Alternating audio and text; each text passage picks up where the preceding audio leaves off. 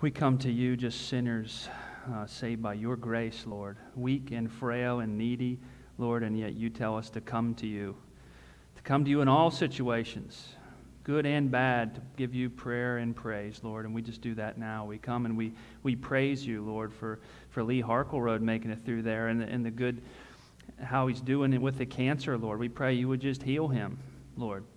Heal him of the cancer, keep it from ever coming back, Lord, and that you would just get praise and glory from it, Lord. Thank you for what Steve said with the Gideons and the fundraiser going better than it ever has, Lord, and your word going out to other places. We pray, give you thanks, and pray you just continue to bless your word going out here and across the world. Lord, we think of Jim Clark in the hospital and Becky struggling with dealing with that, Lord. We just pray for strength for them, help for them, peace in this time, Lord, healing. Lord, that your just hand would be made known in that situation, Lord. With Shirley and her congestive heart failure, we pray for a miraculous healing there, or that you would just be working your purposes in and through that situation, Lord. We lift her up to you. We lift the family of, Dick and Connie's daughter, Mary, Lord, with her passing. We just pray you would do great things through that and help with comfort and the mourning process for those affected, Lord. And when I think of that, Lord, I think of Tim Riley's family, as I'm sure they're still reeling from what happened last Saturday, Lord. We lift them up to you. Please help them. Please comfort them. And any others out here, Lord, and in the minds of our brothers and sisters here as they think of other prayer requests. I think of Haley in Pittsburgh, Lord, and all the struggles and the suffering that she has gone through, Lord. We pray you would be working wondrous things through that, Lord, giving her strength, giving her family strength, healing her, if you will, all types of good things for your glory, to the praise of your grace and your mercy, Lord. And Lord, we just pray you would be just getting glory through all these things, Lord. There's so many other things on our hearts, I'm sure, struggles we're going through. Lord, we lift them up to you. Please help us. We need you. In Jesus' name, amen. If you'll turn with me in your Bibles, if you're willing, to James chapter 5.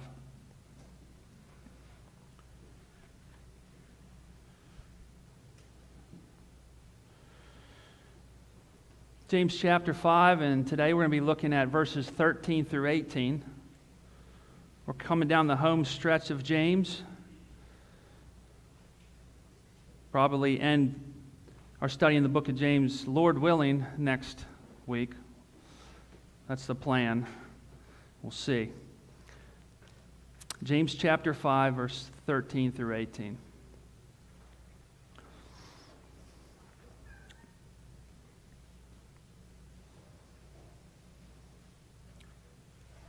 Hear the word of God. Is anyone among you suffering?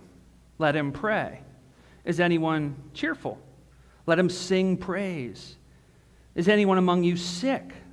Let him call for the elders of the church and let them pray over him, anointing him with oil in the name of the Lord. And the prayer of faith will save the one who is sick, and the Lord will raise him up. And if he has committed sins, he will be forgiven. Therefore, confess your sins to one another and pray for one another, that you may be healed. The prayer of a righteous person has great power as it is working. Elijah was a man with a nature like ours, and he prayed fervently that it might not rain, and for 3 years and 6 months it did not rain on the earth. Then he prayed again, and heaven gave rain, and the earth bore its fruit. Let's pray. Father, as we look at this passage today, Lord, I pray you would just teach us through your word, Lord. Help us see how it applies to us. Give us ears to hear, eyes to see these glorious things in your word, Lord. Give me ability to communicate it and preach it, Lord, for your glory. In Jesus' name, amen. As most of you know, this life is very complex. On one end, you have times of extreme calm. You have peace, health, happiness, cheerfulness. And some of us enjoy that. And on the other end, you have times of extreme turmoil, suffering, sickness that we all sometimes face. And then in this area in between, you have this huge area of life circumstances, emotions that cover all that area in there. Some of us experience more on the suffering end, and we go through a lot of terrible turmoil. And others, it seems like their life is really easy. And most of us experience a mix of the two. Now, those to whom James was writing this letter today suffered as well. They knew what this was. They had times of suffering, they had times of cheerfulness. They had times of health, and they had times of sickness. And they often struggled with going to God in all those situations. We, like them, can often struggle in going to God in all of life's situations. Sometimes when things get really bad, we don't go to God. And sometimes when things are really easy and good, we forget to go to God. And James has help for us today. James will show us today that we are to go to God in all situations in life. When we are suffering, pray. When we're cheerful and happy, sing praise. And when we're really sick, call the elders to pray. Let's start first with when suffering, pray. I get that in verse 13. He says, is anyone among you suffering? Let him pray. Is anyone cheerful? Let him sing praise. And we'll start with that first half. Is anyone suffering? Let him pray. The NIV says, is anyone among you in trouble? Now, if you've been with us, you see this has been a theme in James. Trouble and suffering has been an ongoing thing. What does James mean today? Right before today's passage, we saw last week that there were poor Christian farmers that were suffering. They were mowing rich people's fields, and these rich people, these rich unbelievers, are holding back the money. It was to a degree where these Christian farmers, these poor Christian farmers not getting the money, may have been starving to death, or at least were struggling severely. They were suffering. In that passage, James mentioned Job. What's the significance there? What kind of suffering did Job go through? He's the poster child of suffering in the Scripture, you might think. He lost his whole family. Other than his wife, all his kids died, and his wife said, curse God. She wasn't a great encouragement in that time. He lost his house, all his finances. Job suffered severely. And then he mentioned in that passage also the prophets. What did the prophets suffer with? They were beat, stoned, thrown in cisterns to starve to death. They had it pretty rough. So what kind of suffering does James mean here today? The whole gamut. It covers all types of suffering. And he says, if any one among you is suffering, let him pray. And then he switches to the other side of the coin. He says, anyone cheerful over here? Let him sing praise. Now, why does he say that? Why does James have to remind us of that? When things are going right, we don't need God as much, right? Wrong. And I think that's why he says it here. Often when things are going very smooth, when the seas are calm in our lives, when things are going well, we got that new job, just things are clicking, we got our feet propped up on vacation, maybe we'll say, oh, praise God, but we often forget him, or we don't go to him as much as when we're in the heat of battle, do we? We can struggle with that. God gives us a warning in Deuteronomy 6 of this, starting in verse 10. Listen to these words. And when the Lord your God brings you into the land that he swore to your fathers, to Abraham, to Isaac, and to Jacob to give you, with great and good cities that you did not build, and houses full of all good things that you did not fill, and cisterns that you did not dig, and vineyards and olive trees that you did not plant, and when you eat and are full, and we'll stop right there. What's he saying? When things are going really, really good for you, and you're full, smooth sailing. And what's God say?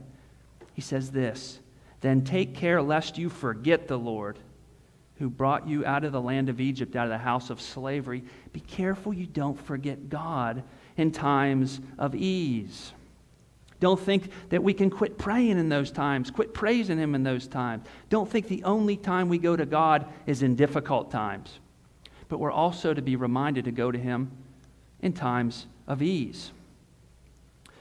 Thousands of years ago, there was a man that lived on this earth that probably all of us, if we saw him, would say, hey, he's a pretty good guy. He's a pretty good man. He feared God and he turned away from evil. He discipled his children in the ways of God. God blessed him with material wealth, and just things were going really good for this man. And he was giving God thanks for that in those good times. And then one day, all that drastically changed. All of his children actually died. Terrible. All his finances were wiped out, his house destroyed. And then after that, he got extremely sick. And how did this man react? What did he say? He fell down to the ground and worshiped God, and he said this: "Naked I came from my mother's womb, and naked shall I return. The Lord gave, and the Lord has taken away. Blessed be the name of the Lord." Those words might sound familiar to you. Who was that man? That man was Job. We're to always be going to God in good times and giving Him praise, and also when the bottom drops out of life.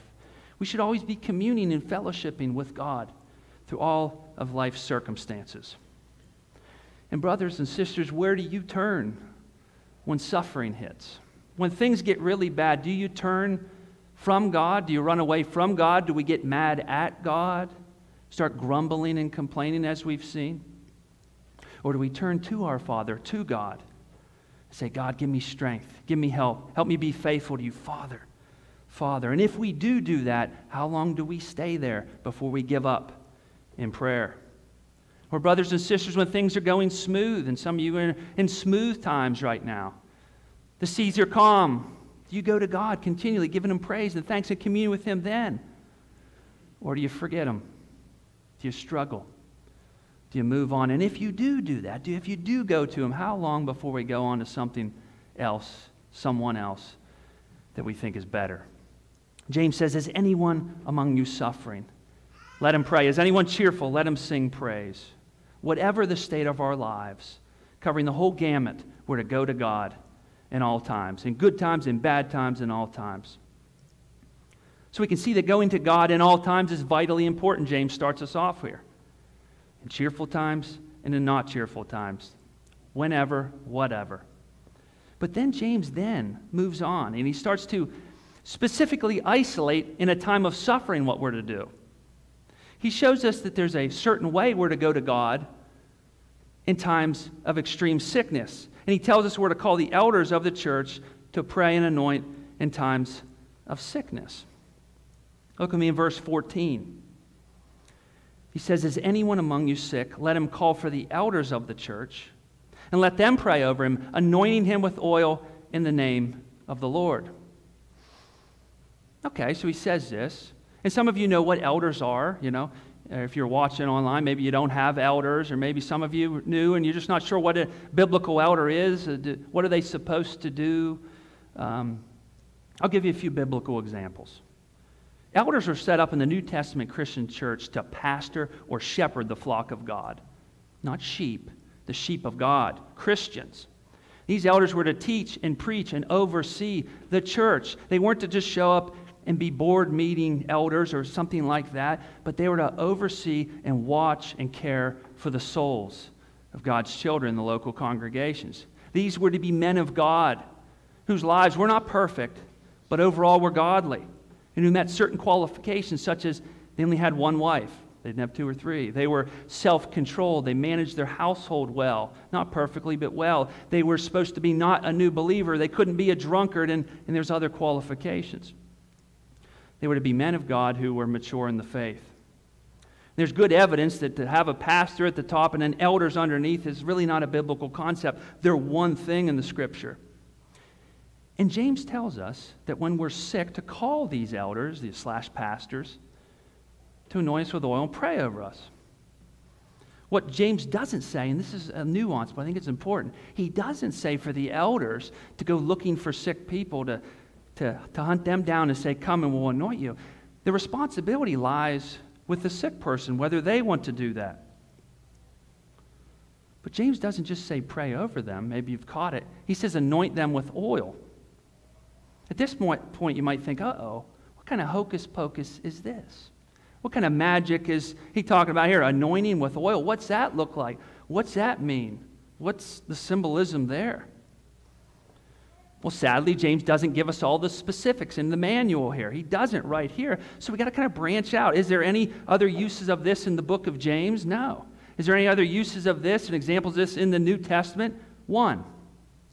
Mark 6:13, where Jesus sent out the apostles to heal people and preach the good news. And they went out, and this is what we get in Mark 6:13. "And they cast out many demons and anointed with oil many who were sick and healed them." Pretty interesting. But again, not a lot of specifics. So we've got to branch out further. The Old Testament, is there any anointing there? Maybe not with oil, but there's anointing in Exodus 40 and Numbers 3, where they were ordaining, setting apart, anointing priests to serve as priests to God. So although we can get clues from the rest of the Scripture, it's not completely clear, but I think the idea is this. The oil here is, there's no magic in the oil that's supposed to be used here. There's no special healing power in this oil itself. But the anointing oil is seen as a physical action, symbolizing this person is being set apart at this time in this place for God to heal them. It doesn't guarantee it, but it's setting them apart. It's a physical action. One commentator puts it like this: as the elders pray, they are to anoint the sick person in order to symbolize that person is being set apart for God's special attention and care. Special attention and care. But what's all this for anyways? Well, it's for God's glory, hopefully to heal the person. And James says the prayer of faith will heal the sick, will save the sick. Look at me in verse 15. In the prayer of faith will save the one who is sick, and the Lord will raise him up. I think it's important to say here, what kind of sicknesses is he talking about here? Well, he said it seems like more on the severe end. He's talking about the Lord raise him up. He doesn't tell us exactly, but probably if we get a cold, maybe the first sniffle in the fall, you got a 3-day cold coming, you probably don't need to call the elders of the church at 3 in the morning to anoint you with oil to turn the 3-day cold into a 3-hour cold. That's probably not there. But I don't know that it has to be a cancer on your deathbed. He doesn't say. But James does say that this prayer of faith will heal the sick. I looked at that and went, what? What's he talking about? Does he mean that every time that this is done, God's going to heal? Every time God will heal when this occurs? Well, no, he can't. We see he doesn't always heal. Sometimes God's purposes are not to heal us. I've heard another preacher say it like this, that if that was what James meant, that every time we prayed and anointed with oil, we would be healed, well, then we could just talk to the apostles today. They'd be 2,000 years old, you know? They would just start getting sick, and they would throw some oil on them, pray for them, and back to full health. And in fact, I would just be preaching this passage, and I could really make this look good. I'd say, what does James mean here? And then I'd step away and say, here he is. And he'd come in and preach it to you himself. Be way better than me, right? If that's what James meant. But James doesn't mean that. It's silly. There are many examples in the Scripture of God choosing not to heal people. And we can see it with our eyes. God sometimes doesn't heal people. I want to give you one example in the Bible that I think is pretty important. The Apostle Paul in 2 Corinthians 12. Starting in verse 7. Listen to this. He's talking about the Christians in Corinth taking communion in a sinful manner. They were doing it in a sinful manner. He says this. So to keep me from being conceited, well, first of all, he talks about actually his thorn in the flesh. So to keep me from being conceited because of the surpassing greatness of the revelations, a thorn was given to me in the flesh. Paul was given some type of affliction in his flesh, a messenger of Satan to harass me, to keep me from becoming conceited. 3 times I pleaded with the Lord about this, that it should leave me. He was pleading with God to heal him. But he said to me, my grace is sufficient for you, for my power is made perfect in weakness. We don't know what this thorn was. It was some affliction in his flesh, in his body, I think. And God chose not to heal him. He prayed, and was Paul a man of faith? Sure he was. And he prayed, and God did not heal him. He chose not to. So what does James mean here when he says the prayer of faith will heal someone in this circumstance? There's several options. I want to isolate 2 or 3 here. It could mean, as I've heard others say, that James is the New Testament Proverbs. This could be a proverbial saying, right? It's a good principle. We're to do this, and sometimes God will heal, and sometimes he won't. It's just a good principle to do. It's a proverb. That has some merit to it. Or maybe he means that God gives the gift of faith in this special moment where God decides that he's going to heal this person. He doesn't always in this circumstances, but when he does, he gives a special gift of faith that those praying just know that this is his will at that moment. It's a gift of God in that time frame. It's grace. And this makes sense. I mean, all of faith is a gift, right? If you're saved today, you've been given the gift of faith. God has given you that. You didn't muster it up yourselves. And if you're here as a Christian walking with God, God holds you tightly in His hand, giving you the gift of faith, second in, second out, holding you in His hands. So the prayer of faith may mean in this circumstance that when God does decide He's going to heal somebody through this, and He doesn't always, but when He does decide, He gives that gift of faith that they believe it's going to occur. Because God uses means to accomplish His ends.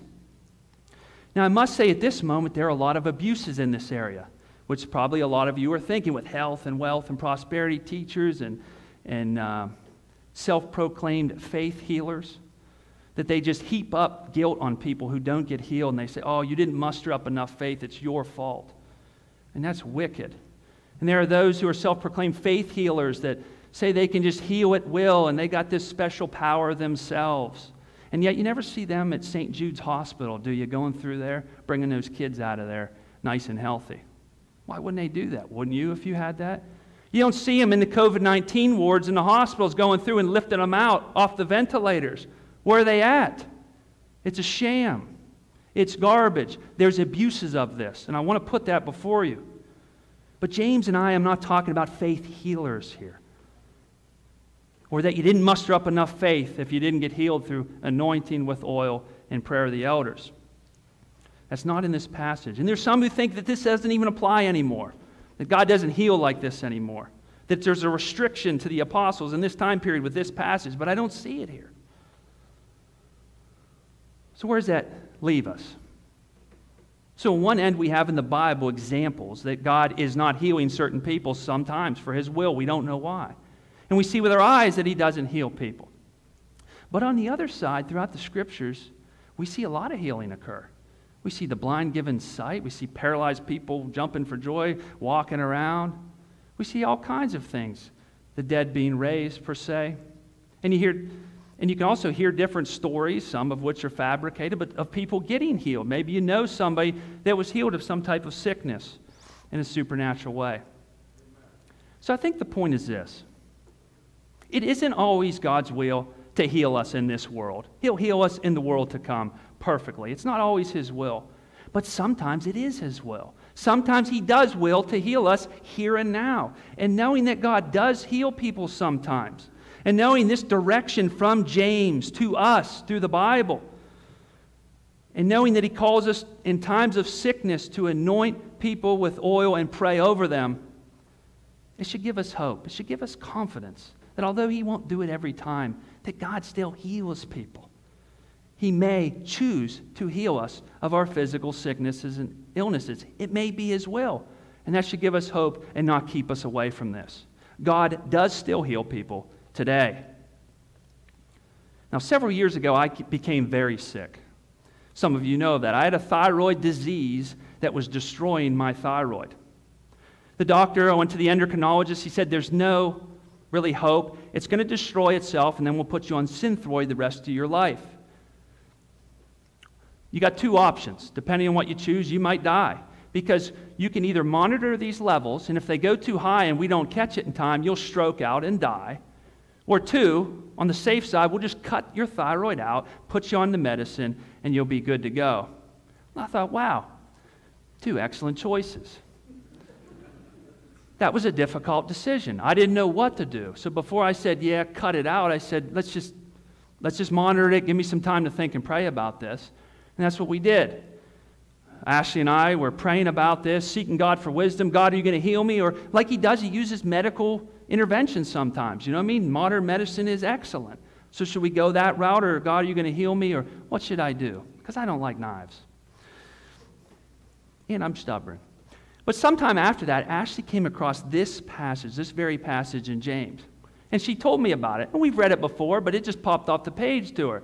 And she goes, Ryan, did you see this? Yeah, I've seen it. You need to do this.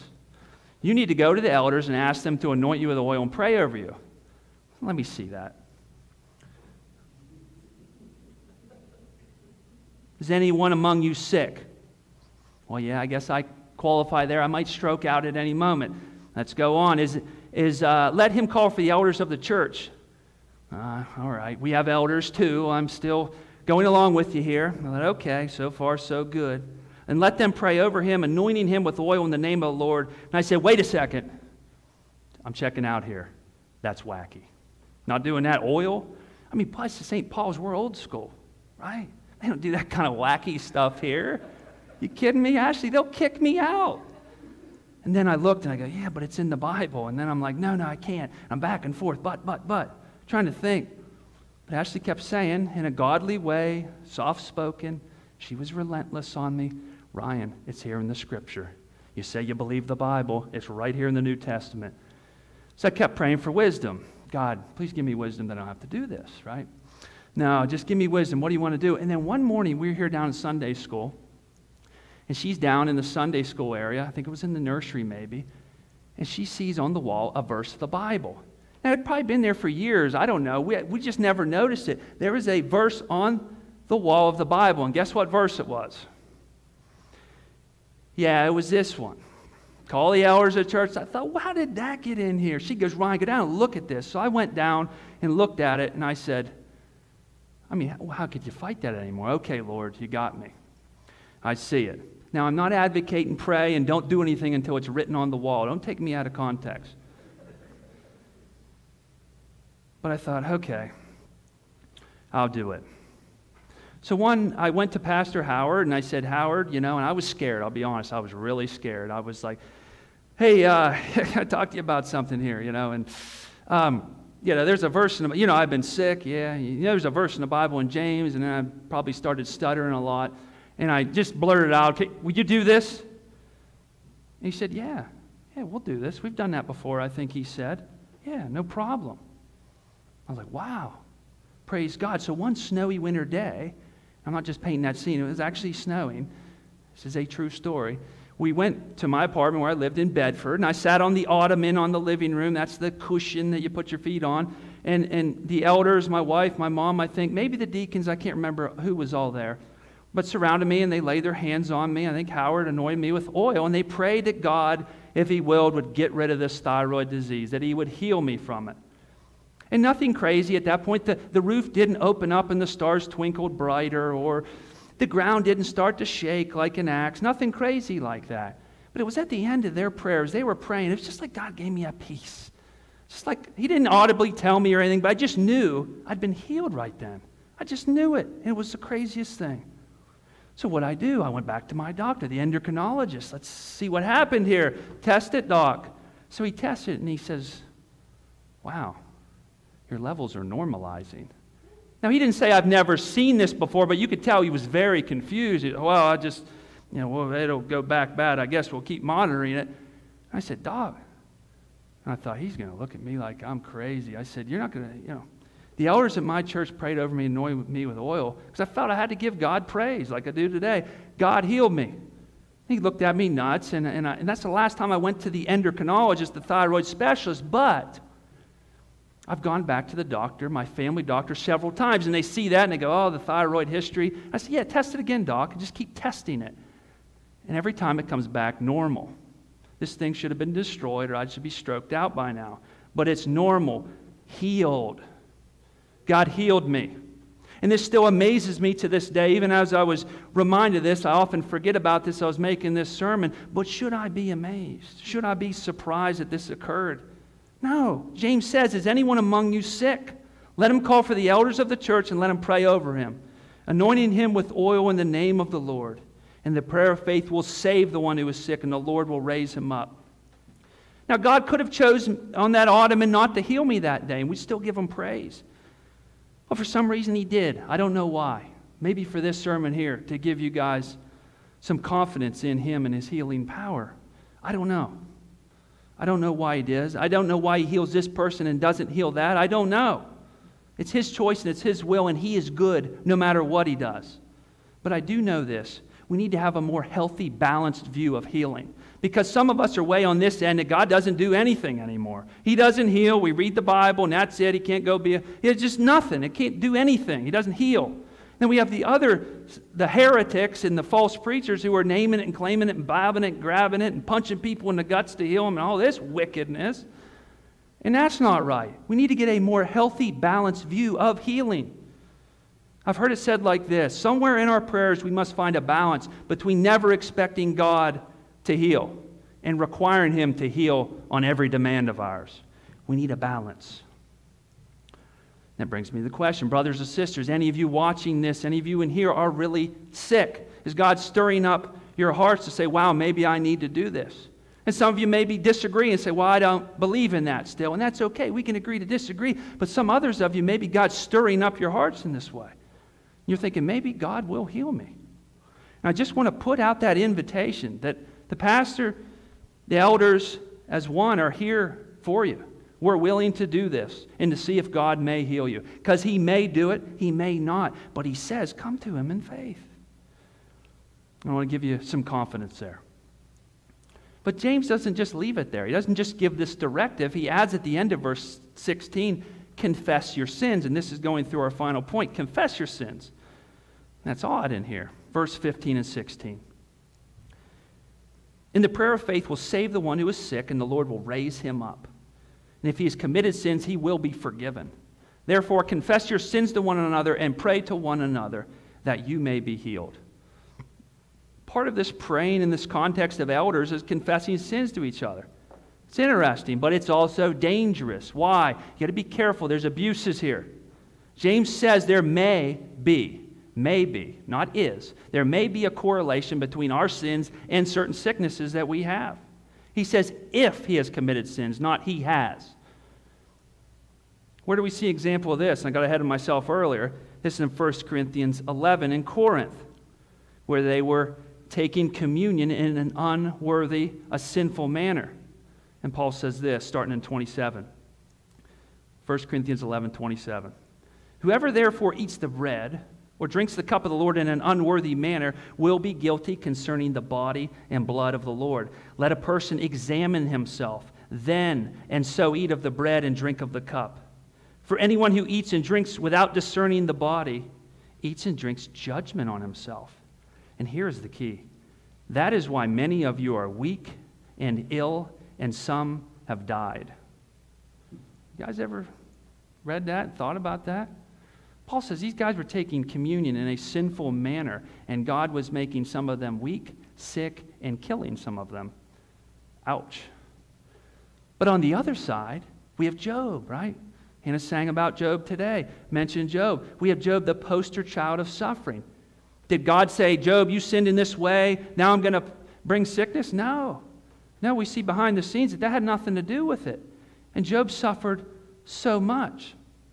So the point is this, our sicknesses may be a result of our sin. They may be, and they may not be. But James wants us, when we are sick, to evaluate our hearts. To see, is there any sins we're holding on to? Because some of us just get diseases. We're in a fallen, sick world, right? Some of us just get thyroid diseases. Some of us get older and get sick and, our knees blow out, or we get cancer. It has nothing to do with sin that we're in. We're in a sin-stricken world in general. But he wants us to evaluate our hearts. And in times where we're sick, if there's sin that we see that he points out that we are holding on to confess it to him and to others.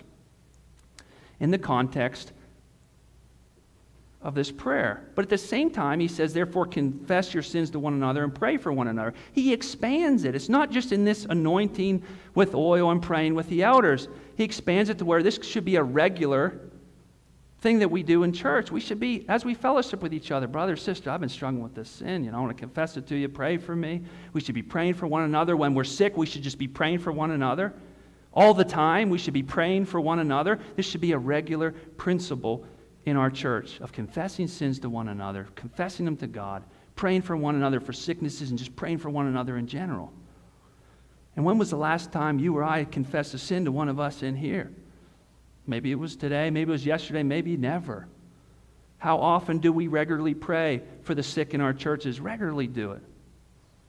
I'm guilty of not doing that very regularly. How often do we just pray for our brothers and sisters in here for strength through this life of suffering? So what does this all really boil down to? It may seem a little bit all over the place. I was looking at this. What's the main thing, James, you're getting at here? And again, he can't come in here. He's with the Lord now. it boils down, as it often does, to Christ. And in this sense, is communing with Christ. I think fellowship with Christ. Why do I say that? Because we commune in fellowship with Christ when in times of suffering we go to Him in prayer, right?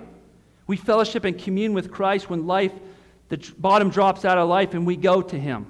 Or when smooth sailing, we're going to Him, giving Him praise. We're fellowshipping and communing with Christ then.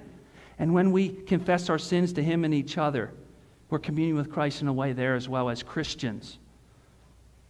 It's all about Christ. It's all about His grace. We need Him for everything.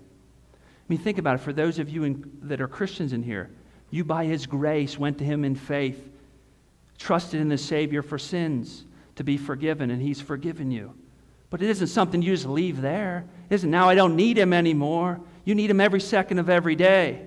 We need to continually go to Him day in, day out, hour in, hour out, second in, second out, millisecond. Can you get any less? All the time, continually going to Christ in all of life's circumstances. And I think that's what James is getting at here. We need Him for everything. So go to Him in everything.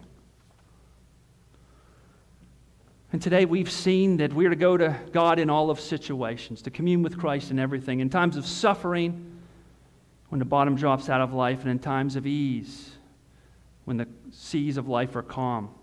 We also see that when we're in times of extreme sickness, that we're to call the elders to anoint with oil and pray that God may heal us in those circumstances. And we're to confess our sins in all this context as a regular principle and pray for one another. And we've seen that it all boils down to communing and fellowshipping with Christ continually through this life. So I want to leave you with this today. As we leave here, be reminded to go to your precious Savior in good times and in bad. Go to Him every time. Go to your Savior and sustainer of your lives. That's what He desires, and that's what we need. He holds out His hands to us at every moment, saying, "Come, come." So let's go to Him. Let's pray. Lord God, we pray for wisdom. I pray that this would minister to the hearts of your people. I pray it would encourage them, Lord. I pray it would challenge them. I pray that, Lord, we would get more in your scriptures, Lord, me included, and just have more faith in you, Lord. Help us just to drive close to you every second of every day, Lord. And when we start to go wayward, as we often do, bring us back. Pray in Jesus' name. Amen. Our closing hymn is 170, Fairest Lord Jesus. 170, if you'll stand and belt this out loud for the Savior.